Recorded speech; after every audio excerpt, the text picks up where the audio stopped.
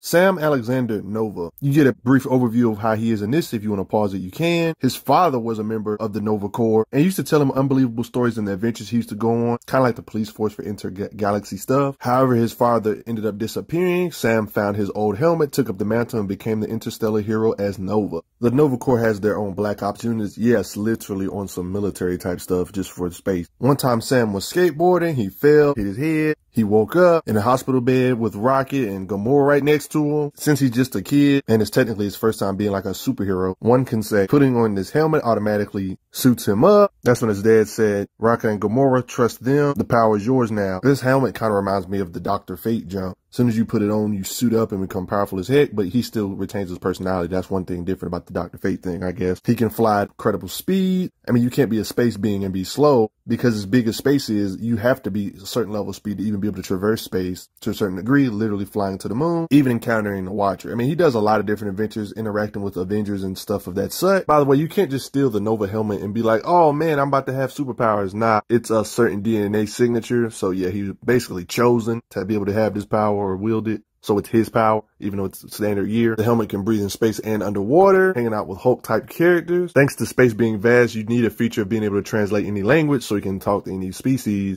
On some HUD stuff, being able to ID folks just based on their facial signatures. Standard military police software type-ish stuff. Along with being fast himself, thanks to police-type stuff, he can tell how fast certain things are going and even zoom in. He even got life lessons or training from experienced fighters like Gamora. He even stated, we are going to train you. And training you, they did. He's not experienced at fighting, but he does have a certain level of power, but that kind of shows the people that's training him is pretty strong, like Gamora being able to harm him pretty decently. She even gets the advantage of him here with the sword. This suit and Nova helmet does give him super strength to be able to lift this train cart, for example. I do believe this is an oversimplification or a low ball. He said he can bench about 30 tons. Lifting power wise, he might not be that impressive, but he does slow down this large meteor, for example, hanging out with Thor here. Well, we know at least he can lift 60,000 pounds, right? Lifts this huge boulder made of gold because he's strong. Can lift this large metal pillar. Just like other Novas, Novas are ridiculously fast. Whatever strength physically they lack, they can make up for with velocity buildup. Like imagine him using his speed to fly into you with crazy force because he can fly into you during combat. For example, he uses his speed in combat to slam into the ship to create force like that and that. Uses his speed to burst into Chitauri mothership like Booyah. Uses his speed to fly through multiple ships with his velocity helping his striking power. I mean, he likes to blitz like blitzing his foe into an asteroid, continuing to slam you. Not to mention if there's implication he has fighting speed. Notice the blur effect around his hands like I mean, he did destroy a stone statue of the Avengers this one time. Yikes. Yeah, it's proof that he can hit with this speed that he flies with. Flies into, some would say, a big hill or a mountain-sized structure. Looks like a big hill, and she just destroys it with ease. My guess is that it's a small mountain because look at the size of all this stuff underneath. Yeah, you see the size comparison. Nova characters, they're the type of characters that they're way stronger than what they look. Even big old creatures like this, his strikes can harm things this big, whether it's blast power or just straight striking. Using his flight speed in combat to add more velocity or add more power. I haven't even got on his blast power in this video yet. The fact they're even in comics with characters like Ego, and Ego's literally a living planet. I mean, he did slam an asteroid into Ego or a meteor into him. Supposedly Ego has a headache now. The same Ego that Galactus refers to as his power to be incalculable. There's even been points in their career, I don't think Galactus was full powered here, that they stated neither Galactus or Thor has enough power to destroy the living planet. Ego can even destroy other living planet. Yet Nova is tangling, Sam Alexander is tangling with characters like Ego, producing this much impact to him. He's a big fan of using his flight speed in fight, like literally blitzing, flying people through walls. Even Warbringers. He briefly does damage to beings like Carol because of his flight speed.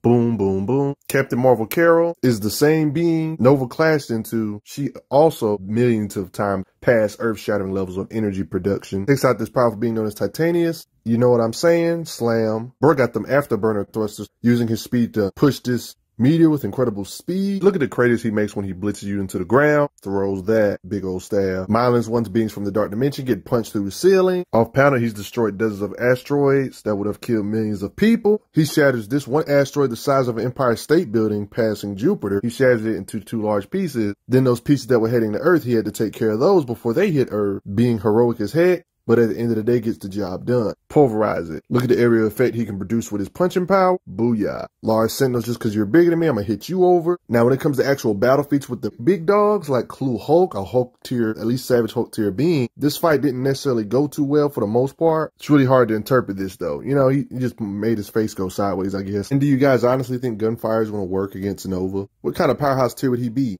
There's strong implications that he can survive close proximity with the sun. Miss Marvel, it's even implied that Nova's too powerful for these type of characters. He should be-ish tier. I mean, he has gotten in tussles with Cancerverse Richard Rider, for Pete's sake, so that makes sense. He's gotten in little scuffles with Beta Ray Bill, got hit by Beta, having like a little beam struggle, scuffle with Beta Ray Bill, but he did get lesser end of the stick for most part. Notice how he can't get up. More proof that he can use his flight speed in combat. Look at these sharp turns. He doesn't necessarily have to decelerate to turn sharp corners. He's able to perceive the buildings, to not hit every building, moving at these speeds. For those that still doubt his fighting speed, it's literally a part of his lore. Implied to have massively fast and light speed. He can use this speed in combat, like I've shown you a lot of times in this video. The helmet he wears feeds info right into his brain, and it forces him to multitask. Thanks to it, my mind simultaneously slows down so I can react, dodge asteroids and suns, and speeds up so the seconds between don't drag like years. One brain divided by 2 rates of veil. I mean, when you're a Nova core type character, technically just planet busting levels by default, but look, when you're able to use your raw speed in combat as much as Nova does, whatever physical strength he does lack, which he still has a lot of that too, he kind of makes up for it in raw speed. I mean, think about it. He's flying so fast he can galaxy hop. Imagine this guy ramming into you, that little dot right there ramming into you with this type of velocity he has built up in combat. Not to mention his reaction and flight speed are relative to one another. It literally states how he's able to react to things, and he goes in like slow motion speed mode because his reaction times can keep up with his travel speed thanks to his helmet he wears. When it comes to this interstellar travel, they are implying he can fly light years, or one could say parsecs, in a very short amount of time. They don't get too specific, but they do mention he's been flying for weeks. They didn't get specific on how many parsecs he flew, but 1 parsec is equal to 3 light years, 5 minutes, 5 weeks. He can galaxy hop in at least 5 weeks, which is insanely fast. He can at least travel trillions of times the speed of light, a lot more possibly as well. This is just a bare bones minimum. This is no shock because he can simply easily fly into orbit in literally no time. Obviously, he can fly faster than the speed of sound. Blast power wise, he can collapse buildings, does his like own Kamehameha wave to crater the ground if he has to, blows up an asteroid, blast this crater in the ground. This large robot hand gets blasted after him doing an omnidirectional attack, messing up the majority of the robot in the process. Look at the size difference between them two. Blasting this far large distance, you gotta get the pattern by now. His blast power does that to the ground. Look at that crater. He did this strategy because his hammer was laying on him. He needed to destroy the ground beneath him so he can get from under it. I'm back to this Clue Hulk. There's implication that his blast stings him at least. Despite him being a kid, he seems to have precision when it comes to his abilities, like shooting these cans precisely, showing his aim, even precisely blast large energy blast. He said, I'm bored. I'm just going to carve a statue out of the Watcher from this meteor because I can. This artistry, this art stuff. He did cancel out this radiation energy blast with his own energy blast by pumping out a surge of opposing radiation. Blast power stuff aside, he can use this energy projection to make his own force fields, like even shielding other things, like plugging in this hole in this ship that was opened up. He literally just simply deflects the missile back at the opponent with his shield. Can literally just trap you in an energy shield and you can't get out, and they're literally having a conversation. Hey, let me out, let me out. They just talking. Blocking blasts on this occasion, yet again shield. Implied to have telekinesis, how he was able to push a Hulk backward. Another occasion of telekinesis on how he literally disarmed Rocket and took his gun. Can make holograms of himself if he has to. He even pushed poison out of Cosmo. This being known as Warbringer that Nova be fighting has defeated Iron Man before. Even no matter if it's Hulkbuster related armor, this same being competed with Thor. It's powerful enough to bat Thor and Nova around. Yet even Sam Alexander, young Nova, can fight this guy one-on-one. He even stated fighting the Hulk didn't even hurt this bad. He could be exaggerating, but it let you know the competence of the same being. Battling it out, these two. Mini slugfest with Bill, but of course they ended up shaking hands. Not to mention he's gotten a little tussle with Annihilus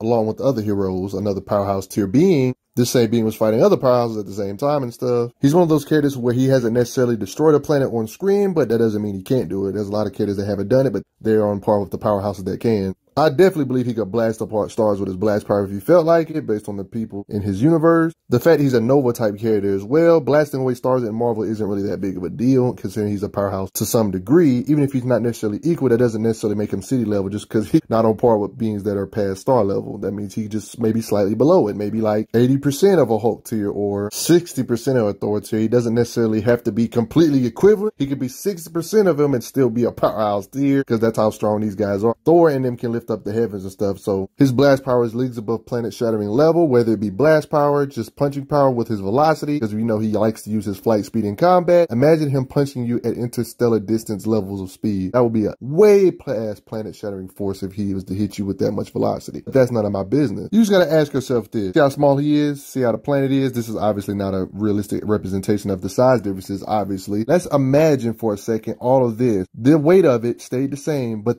all the durability of the planet the same as if it was large, but it's just this size like this. Could Sam Alexander Nova damage it? Yes, he could. He has the raw power to damage something that has the durability of a planet, all compressed into one little small sphere if he had to. But what do you guys think? Did you guys know he was this strong? You probably did. He's a Nova type character. They're in the powerhouse ranges or near it. He might be slightly weaker than Richard Rider Nova, who's a full-on adult, so it makes sense for him to be weaker than him. But just because he's a Thor tier and he's slightly below it, that doesn't automatically mean he can't harm these beings. Richard Rider for sure is a Thor Silver Surfer equal, right? He's not necessarily equal, but that doesn't necessarily mean he's building level at best either. You know what I'm saying? He's just slightly below this. You know what I'm saying? But post your comments down below. Let me know what you all think. And thank you all that have donated to the channel. Appreciate it a lot.